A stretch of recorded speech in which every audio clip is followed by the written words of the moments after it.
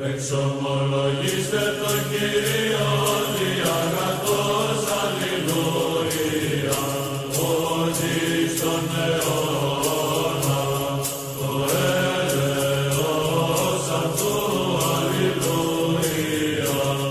So I have a question quickly. Yeah, go on. So a Muslim made a claim that Arabic was the first language. Right. And they have to make this claim because otherwise a person that coined the term Allah must be a prophet Yeah. speaking in God's name. Yeah. So we're pretty much cornered to say that that's the first language. So what's the question? Is that the first language? Do you think it is? No, No, of course not. Sanskrit. Well, I wouldn't say that we know what the first human language is. I don't think there's any evidence of what the first human language is. The reason being is that the first human language probably wasn't ever written, right? But one thing that we do know is that we can trace out the origins of the Arabic language.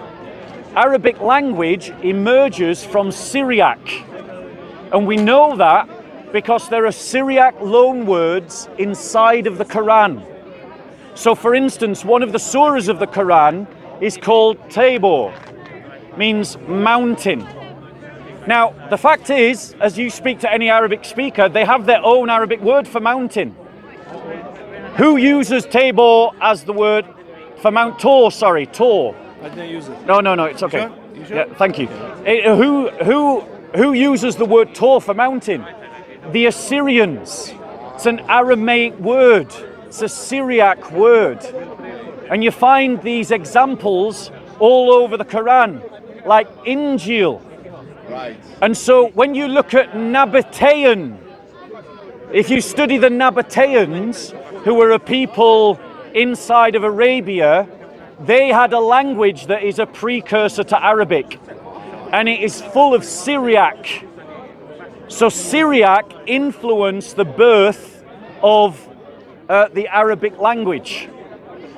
So we don't know what the first language was, but we do know that Arabic emerged from Syriac, So that's which the case. means that the first people that used Allah as a word, They were prophets. they were receiving some kind of divine revelation. They're prophets. And Muslims refuse to accept this because they refuse to accept the testament of history. For instance, there's no evidence that Mecca existed at the 7th century. There's no evidence that Mecca existed before the 7th century. And yet Muslims claim that Mecca is the oldest settlement in human history. It's the first settlement in human history. Other examples of contradicting history. Jesus Christ was crucified. All of history testifies to Christ's crucifixion. And yet Muslims deny that crucifixion. So again and again and again, Islamic history contradicts actual history. Any other questions before I go on to do a talk? Go on. Nice to meet you, Bob. Nice to meet you. Peace be with you, bro. Nice to meet you, Alex. What's your question, bro? Question? Oh, thanks so much. Thanks so much. I'm so glad to meet you here. I'm trembling. I mean, I saw you on... Sorry, can I have JC, can I have a bottle that's not been drunk? I follow you on all the channels. YouTube, Yeah. Rumble. Yeah. Yeah, nice to meet you. Okay, what's your question, bro? It's true that Mecca didn't exist Thank you. before, like a long time ago. I mean, first was Jerusalem, not Mecca. What's your question, bro?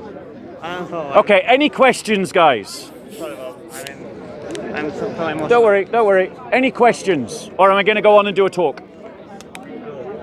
Okay, ladies and gentlemen, if there are no questions, last chance. And I want to say thank you, Bob, for guiding me on the right path.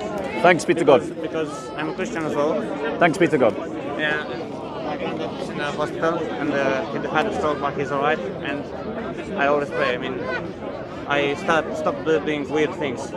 We'll pray. Thank you. God bless you. All right, guys. I want to do a talk about something. Right? JC, it's okay to film from behind. That way, because you're not blocking people. If guys want to come in, and that way I don't have to project my voice.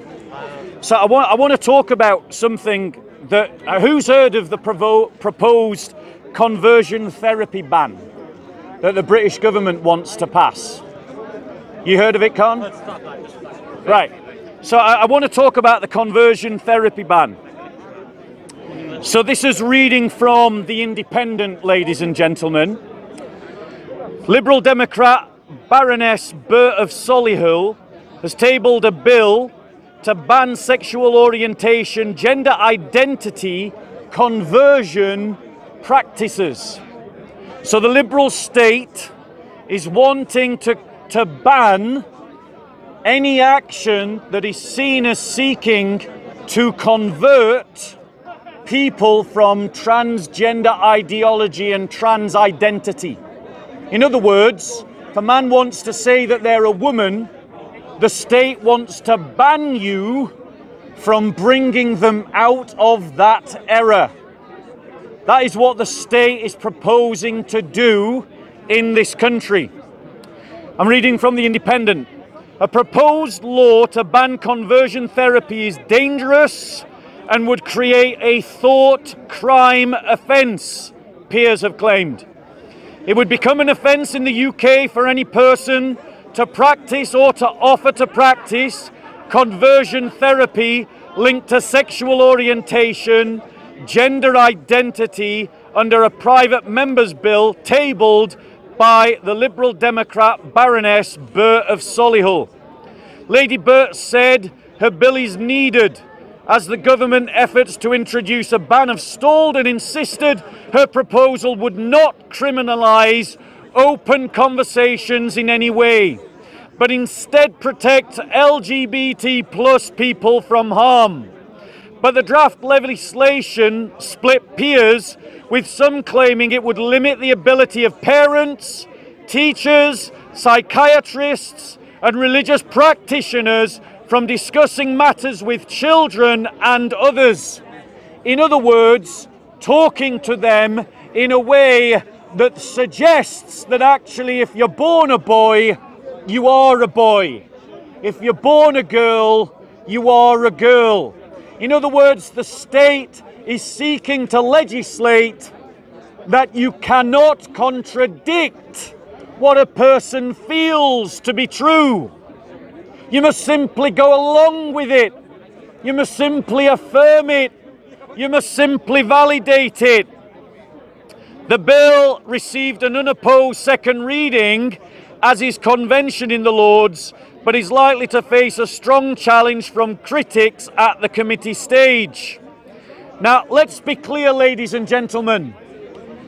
Increasingly what we're seeing in the British state are thought crimes being passed by the state. We already have in law in the United Kingdom the idea that praying in your head outside of an abortion clinic is a crime, ladies and gentlemen. We have in this country a political party willing to pass a law that states that criticism of Muslimness will become a criminal offence if Labour wants to pass such a law. What we are seeing, ladies and gentlemen, is the fall of the Liberal state and the rise of the alt-left state. The alt-left, the extreme left, are slowly but surely taking control of our nation states, as they have done in Canada, as they have done in Scotland. In Canada, as they have done in Ireland. In Canada, over 30 churches were burned to the ground, and the Prime Minister of Canada said that he could understand why, based upon an anti-Christian lie that the church over 100 years ago had allowed the mass murder of children. A lie that was disproven. But the Prime Minister of Canada, his Majesty's Prime Minister, has not offered an apology. This Prime Minister sought to stop a legitimate protest by Canadian truckers by seizing control of their bank accounts and freezing their bank accounts, despite the fact that they were breaking no law. The Taoiseach of Ireland is right now passing laws that are the strictest laws against free speech that the Western world has ever known. You can be arrested in Ireland for simply having something found offensive or hate-filled on your phone. The Scottish Parliament wanted to pass a law that made private conversations in your own home that could be deemed hateful illegal. The Scottish government wanted to pass a law that placed a state worker as the overseer of every child in Scotland. The Scottish Parliament wanted and has passed a law that states that you can self-identify your gender. What we are seeing in the West is the rise of the alt-left, and no one is talking about it. No one is talking about it because our minds and our culture have been steered by an alt-left media. The only threat that we are ever told about is the alt-right. And wherever this alt-left media can, they try to hide from the British people the Islamist threat. And that is why our government, despite the fact that 90% of all terrorist claims, all terrorist investigations, all terrorist plots are emerging from within the Muslim community, he's trying to deal with the alt-right as if it poses an equal threat to our society as the Islamists. Ladies and gentlemen, the alt-left is a danger to our culture, our civilization, and our way of life. If you vote Labour, you are voting for an alt-left party. If you vote for the Conservatives, you vote for a party that is cowed and fearful of the alt-left. Ladies and gentlemen, we Christians are to be the only people who are willing to tell truth to power and to stand up for what is right across Europe. We Christians are the only ones that will have the ideological resources to stand up against the evil of the alt-left. But that evil, ladies and gentlemen, seeks also to overtake our churches. And we must guard our churches from the politics of the alt-left, because the alt-left will not settle that any corner of society can oppose them. The alt-left are intolerant. The alt-left are tyrannical. The alt-left are dictatorial. The alt-left are against freedoms of speech and religion. And so as Christians, we must oppose the alt-left for the good of the church and the good of the kingdom of God. Any questions, ladies and gentlemen? Go on, Con. What's the way to stop it? What's the way to sort of eradicate the threat from the alt-left? So, ladies and gentlemen, the question is, what can we do about it? The answer to that question is that we become political activists for the church. We fight the culture wars for the church.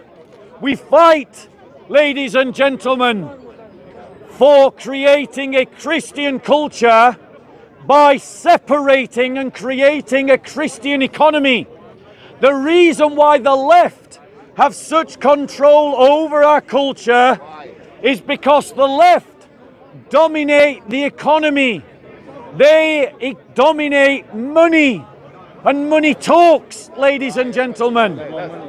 We have to create an alternative economy to Google, to Amazon. We have to get behind Christian businesses. We have to build an alternative society. And the best way to do that as Christians is to form Benedict communities where we mass emigrate into a single place. We dominate that place. We dominate its culture, its economics, and its politics. Any other questions, ladies and gentlemen? Is there anybody who has to listen, maybe, in the government? So, ladies and gentlemen, we know that there are people in the Conservative Party who have tried to sound the alarm. Suella Braverman, Lee Anderson. And how did the Conservative Party treat them? How? It was to punish them politically. Let's be clear. The Conservative Party is not the party to vote for if you want to stand against the alt-left. Who should we vote for? Because the alt-left already has beaten the Conservative Party. If you want my advice about who to vote for in the next UK election, I would say this. If you are a Christian, vote for the Christian People's Alliance. If you can't vote for the Christian People's Alliance, then vote for the Reform Party. Reform UK. We need to destroy the Labour Party and the Conservative Party that are basically the same political party so that we can set ourselves free from this liberal progressive dictatorship that is creeping upon us, law by law, attitude by attitude. Correct. Any other questions, ladies and gentlemen? Questions. Go on, bro. Can't hear you. What's the main point? So the main point, ladies and gentlemen, is that the political elites of the Western world are destroying our freedoms based upon an ideological prism that is not connected to reality. They're taking away your freedom of speech. They're legitimizing anti-Semitism. They're legitimizing Christophobia. In Canada, over 30 churches have been burned to the ground, and the Canadian Prime Minister said that he could understand why. In France, over 500 churches have been attacked, and the French government is doing nothing to defend those churches. In Britain, there are Christian refugees who are being attacked by Muslim refugees in refugee centres, and the state is failing to protect them. There are converts from Islam who are being murdered and suffering murder attempts, and the state is turning a blind eye. The state is passing laws that make your thinking illegal. You can be arrested now in the United Kingdom for thinking, ladies and gentlemen. We have police officers calling people up, telling them that they are here to check their thinking, ladies and gentlemen. This is 1984 kind of stuff. And you, ladies and gentlemen, are not aware about it because the liberal media constantly shepherds you to think that something else is the problem. Not the elites, not the people that rule you. It is the people that rule you that are the enemy of the people. It is the elites that are the enemy of us all. and we must drive those elites out of their positions of power, influence and authority. Any other questions, ladies and gentlemen? Suppose within, let's say, 20 to 40 years, Christians, they fail to take care of the problem, they don't take care of the problem, and the alt-left, they win. What is the final incarnation of the alt-left state? What's your final crystallization? What's it going to look like? So what does the victory of the alt-left look like? If the alt-left win, euthanasia will be legal, and those who simply feel depressed will be able to commit suicide. If the alt-left win, abortion at any stage will be legal, and you will be able to chop up little babies just the day before they are due to be born. If the alt-left win, your ability to travel freely will be restricted in the cities in which you live and internationally. If the alt-left win, religious thought will be restricted, prayer will be restricted, the preaching of the gospel will be restricted, churches will be persecuted. If the alt-left win, the Islamists also win, because the alt-left refuses to see that the Islamists are a threat to the existential existence of Western civilization. And so the alt-left consistently clear the ground for the Islamists to take ground. Ladies and gentlemen, I want to say this to you. If you want to stand up against the alt-left, even if you are not a Christian, then unite yourself in alliance with the church and support the church in its battle against the alt-left. Any other questions, ladies and gentlemen? Your solution to religion is more religion. So, ladies and gentlemen, he says the solution to religion is more religion. So the problem is religion. Is there a solution to religion?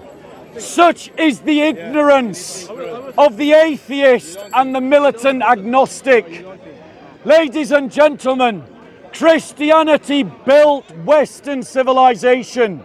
Your language, your calendar, your culture, your sense of right and wrong, your sense of how to do politics, what your political institutions should look like, the idea that the state doesn't have the right to rule over you, all of it emerged from the teachings of the Christian church. The reason why, ladies and gentlemen, the West is currently dying is because of ignorance like this man and ignorance like this man, who are so blinded by their Enlightenment prejudice against the Christian faith that they are willing to ignore the loss of all of our freedoms, the very death of our Western civilization. It is not that the West is better because of the absence of religion. The more the West has abandoned Christianity, the worse it has become. Working class communities are pilfered with intoxicant and substance abuse. Why? Because they abandoned religion. Our families are broken down. Why? Because we abandoned religion. We don't even have enough children to support the continuation of our own population. Why? Because of the abandonment of religion. Why are we dying in the West? Because we are abandoning religion. What the West needs more is more religion, not less. And it needs the right religion, the Christian religion. Because Islam is not the answer to the cancer of liberalism. It is just a different form of disease. Any other questions, ladies and gentlemen? May I answer this about abortion? I stand up against. I mean, an addition. I stand up against, and you say it very well because I was about to be aborted before my mom gave me birth. I was about to abort it, and yeah, unfortunately we So what's your question, bro? no question. Addition. Okay, we're just taking questions. I thank God for your mother's change of heart.